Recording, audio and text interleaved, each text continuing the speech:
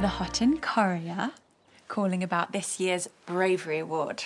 I put you forward for it, for being a hero in the siege. What? Are you serious? You put me forward for that? Mm-hmm. And guess what? You won! No way! I'm Hon's hero. Wow, that's amazing. They won an interview, publicity, everything. Ah, it's made my day, that. Come over here. Let me wrap my big brave arms around you. Sure. I can't think of anything better.